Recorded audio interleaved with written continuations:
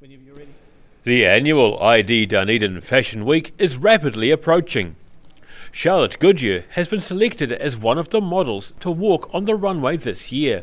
However, the 22-year-old hasn't always been able to model this style of clothes. So since I was a very young child, I always felt different, and I learned early on to sort of hide that. Acting feminine as a young child, as a young boy, is not a good way to go. For more than 5 years, Goodyear has been on a journey from male to female. I really started looking into it about 6 years ago, but my medical process has probably been just under half of that, and there was a lot of obstacles in the way of getting to that point.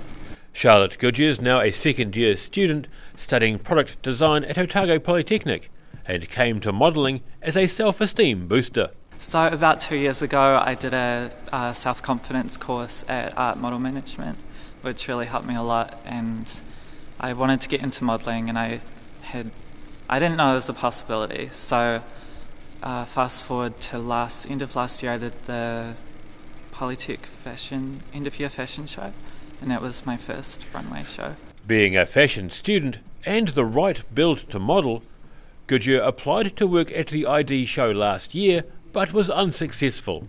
However, this year, those choosing who walks and who doesn't picked Goodyear, who says recent worldwide discussion of transgender issues has been good.